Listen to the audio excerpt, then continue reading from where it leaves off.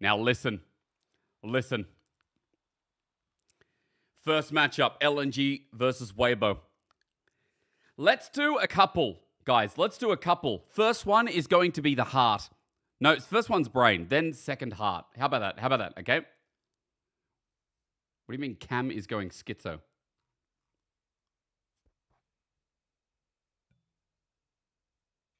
How?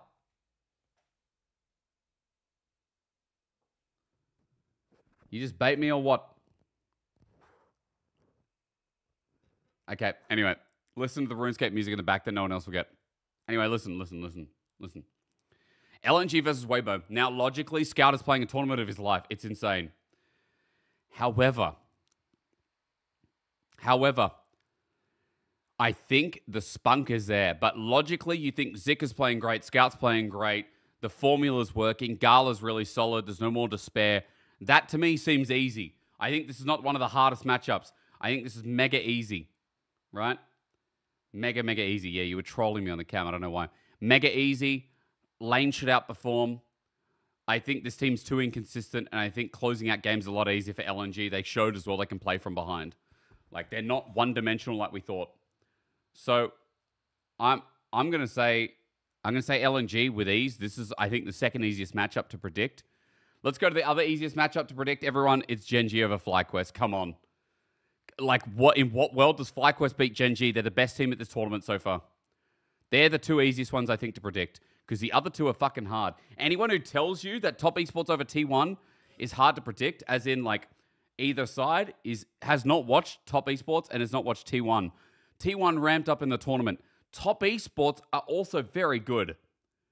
Like, top esports are really good.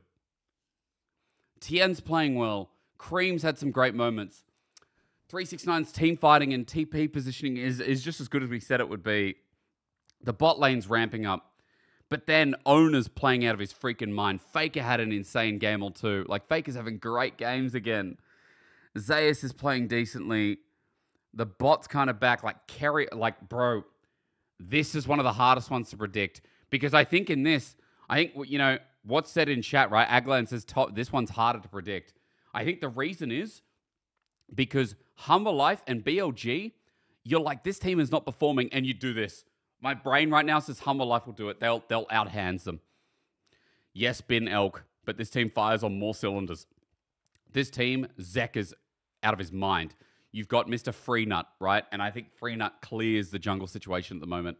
I think Elk in this bot lane, like, okay, Elk and On, I'm not sure about On in this tournament. I'm really not. I think this is easy to predict. You just think all hands are going to perform better, no? That's what I would think. Like, let's open Leaguepedia. Because I like having the names in a head-to-head fashion. It makes it so much easier to predict. Where are we? Main event. Right? Now, mega easy to predict when you open up. Sorry, what are we doing? My ADHD at a max level. No, what am I doing? Brain. Look, right? I would say Bin over Doran. I would say Peanut over Wei or Shun. Either. I'd say Zekker over Knight right now. But Knight's still fucking goated. But Zek is just having an insane tournament again. Viper and Delight. Bro, Delight has been gnarly. Viper's clinical. I would put Delight over On, and that's 3 out of 5 positions. Jungle, mid, and support over BLG. And even then, the other carry roles, like, the only one that's a clear favorite for me is Bin over Doran. Viper and Elk, to me, feel like this. You think Elk clears? It's like, yeah, but maybe a bit. But it doesn't matter. Majority wins. I'm not even sure about that statement. I think Viper's carry potential in fights has been so good. He's kind of like Elk. Elk had a really good last fight, right? Elk, fucking on that Ezreal fight, insane. Viper is just consistently insane, though. I think majority rules on this one, right? I think majority rules. I would do Humble Life, and, you know, it's sad, but, like, I think it's Humble Life over BLG.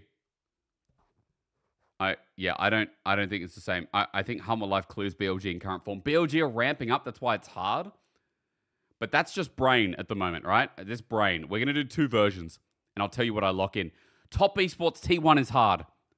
Now let's do the roll by roll again because that's hard. Zayas may be over 369, but 369 team fighting I prefer over Zayas. Tien over Owner. Tien's playing good, but Owner is just in that. Owner's in that arc, chat.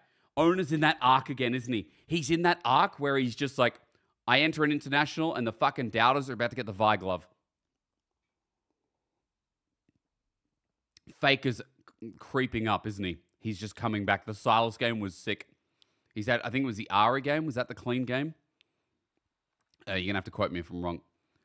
And then we've got Goomer and Kerry versus Jakilov and Mako. That's why this is so hard. I think bottom lane. Oh, Tien over Owner right now? I don't know about that. I think Owner's Vi game was insane. It was the Vi game, wasn't it? It was. I'm pretty sure it was the Vi game. Wait, I can use the Lamont website, can't I? I can use the Lamont website.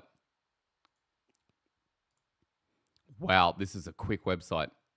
Holy crap. Okay. Yo, DPM lol clears, and I'm not sponsored. Was it this last game?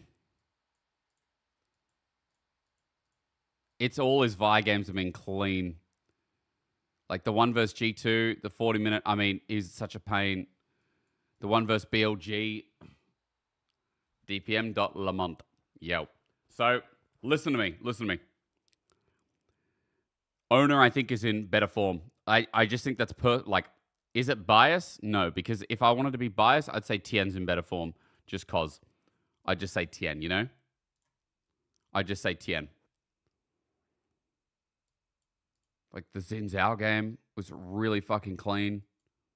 Dude, this Sedge game was really good. 100% kill participation day one, by the way, versus T1. They've faced before, but T1 have ramped up in the tournament where Top Esports, I think, came out of the gates rolling strong and have kind of stayed around that level.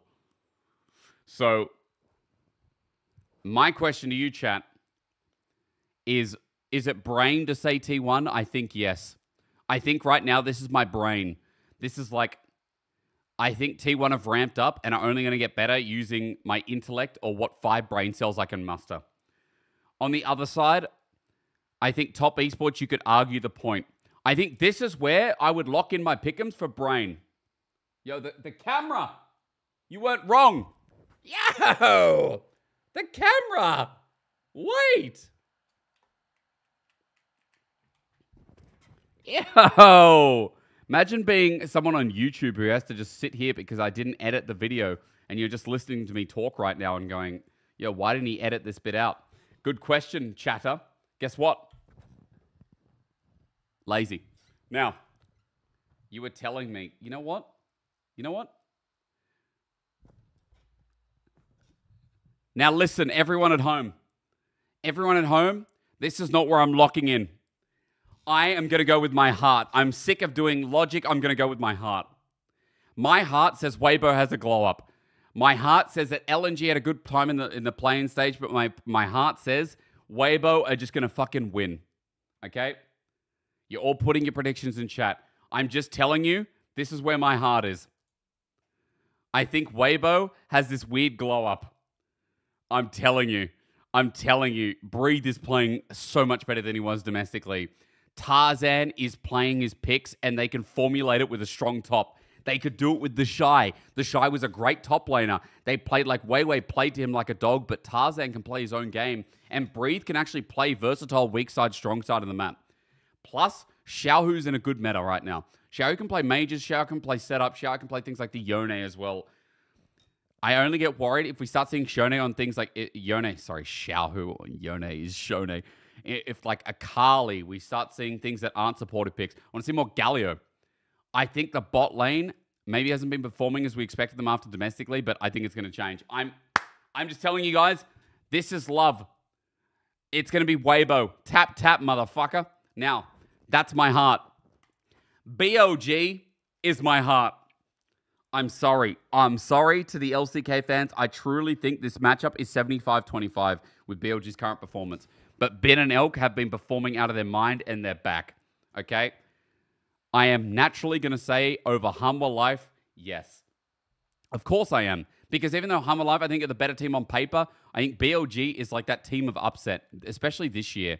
Like, the individual skill from Elk and Bin during the G2 series was remarkable. It was undeniable. This is an insane matchup. It's going to be good either way, but I think BLG can win it with the heart. Now, listen to me.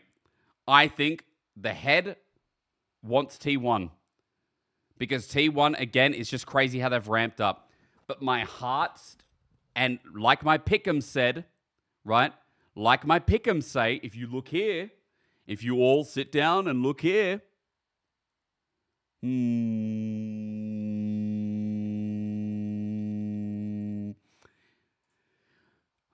Tien, it's going to be a power. If they win this, it's going to be the power of Tien. It's going to be Cream matching Faker. And more importantly, it's going to be 369 having better laning phases.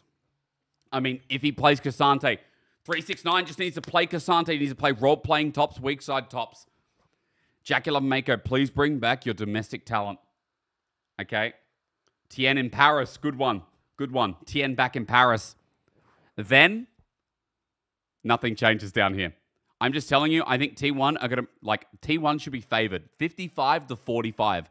But top esports, there's just something magical about this team this year. And I think if Tien's performing well, when you have Cream, who's ramped up as a mid laner, has now become one of the top tier in LPL, when you have 369, who's such a fundamentally built... Do you guys remember? I said this in another video. Chat, listen. When have I ever talked 369 down? There's so many of you who hate 369. But 369 in JDG was the reason that they made it. Okay? He was, as I scammed Cadra once, fucking followed. The reason 369 did so much for JDG is because he's a building block. He's a great team fighter. He plays well around multiple moving parts, and he can play weak side well. 369 is not just a good laner most of the time when he, outside of this year. I think this year's been a bit up and down. But, like, he can go even in matchups that he shouldn't. He can optimize matchups that he shouldn't. He roams mid at level 3 on a Gragas. And you're like, what the hell is he doing here? He's unexpected. He's unbelievable at his midpoints, and he's undefeatable at his peak. I think top esports, if the bottom lane gathers in chain as well, that's a win. That's not changing. Heart, head, GENG are just brilliant to watch. There is no way that FlyQuest win. I think 3 LPL with my heart. I think with my head and my heart, GENG. FlyQuest is not winning this series. I'm telling you that. FlyQuest is not winning this series. If FlyQuest wins this series, I think GENG, I'm not shaving my head if FlyQuest win. Stop trying to make me go bold. So to recount, the head says LNG, the heart says Weibo. The head says HLE, the heart says BLG. The head is kind of mixed on this one, but I think T1 with the ramp up. So T1 fans, don't get upset. Listen to me. I think you guys will probably win. I'd even put it to 60% chance, but there's just something magical about top esports. They got the mojo, as Munchwills would call it. GENG, heart and head. That's my quarterfinals pick'ems. I think if we're doing another bracket, let's say it happened like this. Like, bro, I mean, I think GENG get to finals regardless, and I think it could be like a BLG finals. I think GENG are winning this year. I think GENG are winning this year. I think their greatest threat, if this happens like I say it would be, is either Humble Life winning, right? Or top esports in semis. All right. Yo, that's my pick'ems. The heart, sorry, I pointed to the head. The heart over the head. Chat, that's what you got to go with. That's what you got to go with. I'm sick of picking based on my brain, so I'm going to throw this into the works. That means there would be a guaranteed LPL team in finals.